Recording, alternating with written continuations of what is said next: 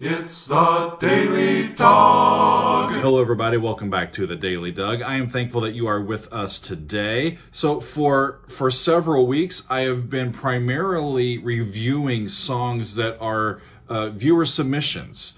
As we are growing the channel and growing the community, I want to know what all of you are interested in and what music you are passionate about. And it's been very wonderful for me because it allows me to sort of expand my repertoire and just understanding of all the music that's out there. And it's been a really great ride so far, and we're going to keep doing it. But I have also had a few people message me and say, you know, we'd love for you to tell us some and show us some of your favorite music so that we can learn as well. And today's video is going to be in that realm because I have seen today a relatively new interpretation of a classic song from a classic song cycle in classical repertoire, and I'm just taken by it. So I want to show you guys a little bit. This is a very short piece. It's less than 2 minutes. We're going to listen to two different versions of it. Okay, so the piece is Im wunderschönen Monat Mai, and it is the first song of a classic song cycle called Dichterliebe, and the composer is Robert Schumann. This piece was written, composed in 1940. It is in 16 different, it's a collection of 16 different songs, and it's designed to be sung and performed as one sort of continuous piece with 16 different little songs that make up the entire cycle. The poetry, the original poetry, is by Heinrich Heine, which was written in the 1820s, I believe, the early 1820s. This particular cycle is one of three biggies from this era that sort of form the basis of our Lieder repertoire. The other two song cycles are by Franz Schubert, Die schöne Müllerin and Winterreise, right? But this is from Dichterliebe, which is was composed in 1840 by Schumann, and it's absolutely wonderful.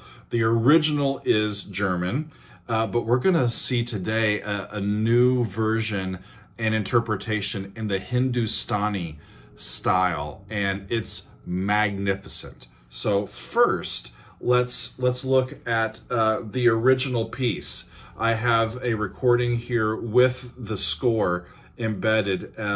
Fritz Wunderlich is on vocals, and Hubert Giesen is on the piano for this version. So this is what this piece sounds like. Here we go.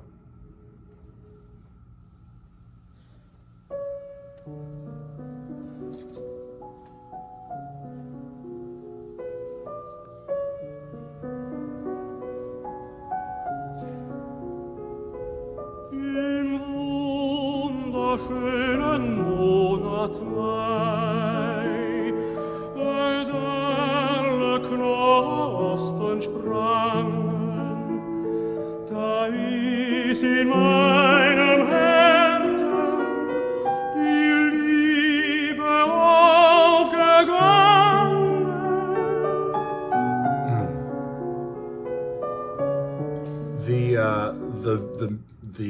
The translation for the lyrics that was in that first little section is, in beautiful May, when the buds sprang, love sprang up in my heart.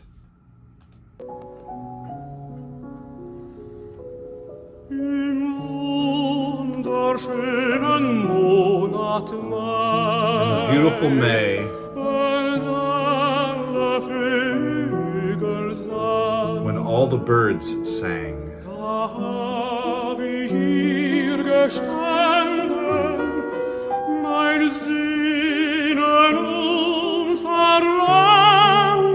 I told you my desire and my longings.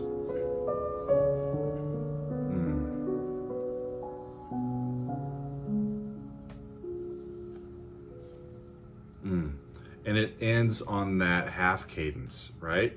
I want to go back a little bit. I told you it was short, right? That's it. This is the first or introductory section to this song cycle, and it's absolutely wonderful and intimately crafted. I want to take you through a little bit of how it works before we go to this other version. So it's got an interesting way it starts. Doesn't start on a 1 chord. So if you look here, the basic chord that we have is a D and a B, and then this F sharp. It's a B minor chord, and that's in first inversion with the D here on the bottom. That's going to be in the key of F sharp minor, minor 4/6, and then in this note, lay is going to resolve down to sol, right, and then lay back to sol, and then but it does something interesting here. This A sharp is like a little leading tone to this B. This C sharp is kind of a hanging out, kind of unsupported upper neighbor to the root of the chord, the B. This big leap up to this G is a leap to a non-chord tone, right? Up to that F sharp, over that F sharp, and resolves down. And he's got all these little micro suspensions and appoggiaturas through here. So you've got lay down to sol, and then lay down to sol again, but it's not lay and sol anymore. Now, or actually, yeah, I should, I'm getting ahead of myself. Let's keep listening. Now the D, the B minor chord becomes fa, sol, do in relative major to A major. Fa, sol, do. Now watch this.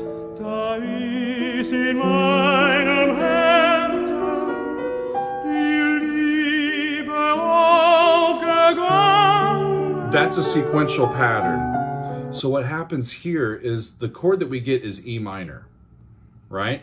The B is hanging out melodically up here. It's an E minor chord to an F sharp dominant 7 chord to B.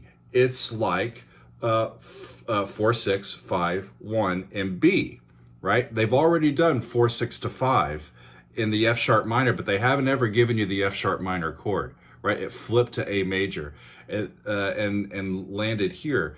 And then we get this lay, sol, do in that key, and you get similar ideas like this skip up to an appoggiatura that has this little 4 to 3 resolution over the B chord. The exact same thing happens. He takes this D that we land on and uses it as a third above this B flat, the exact same way that he used this B as a third above that G, and this becomes, guess what, G minor in first inversion down to an A7 chord.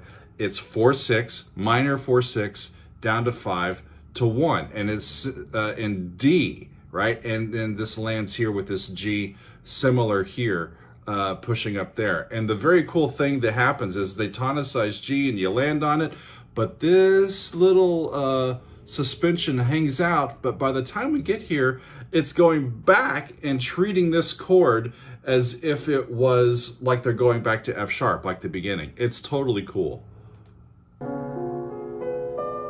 We're here, bum bum. So they turn it into wunderschönen Monat Mai in A.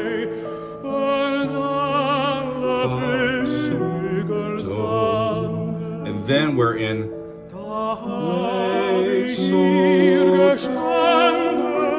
then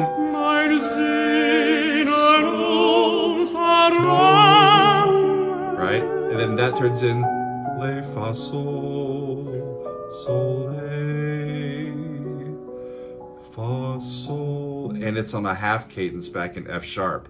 The piece is in F sharp minor, but you never get an F sharp minor chord.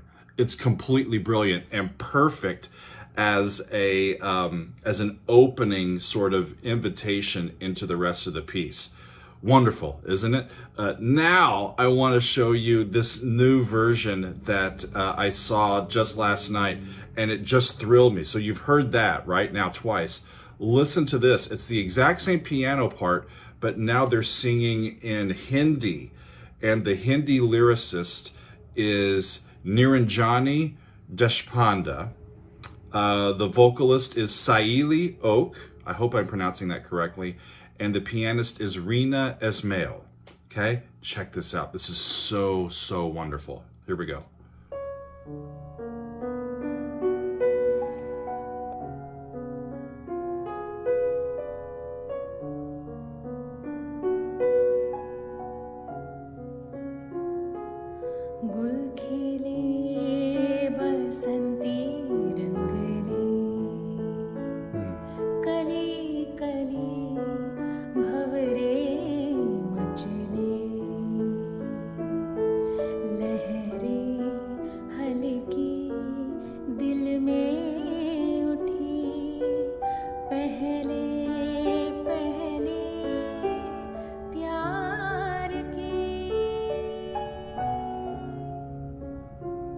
Her ornamentation is beautiful. And the vowels that they use in this style are so intriguing to me.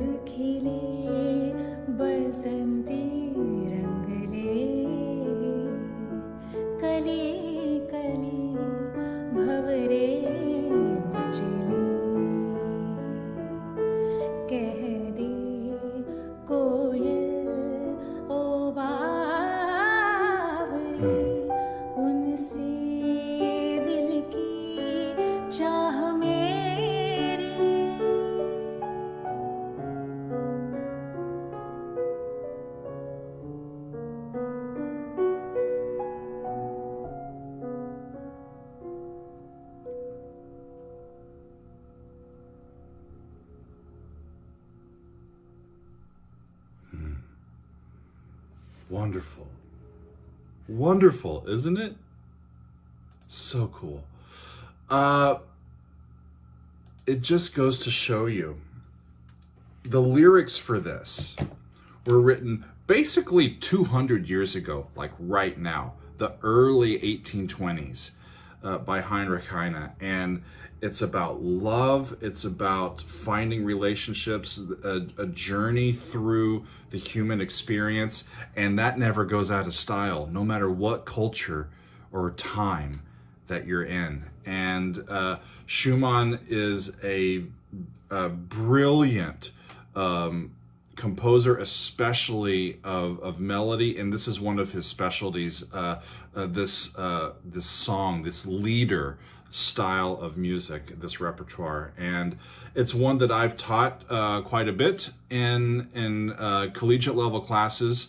It's a great way for us to study how to write melody, how to harmonize melody, how to use harmonic progression and nuance, and just cradling these delicate melodies with little appoggiaturas and dissonances that resolve and just fill our hearts.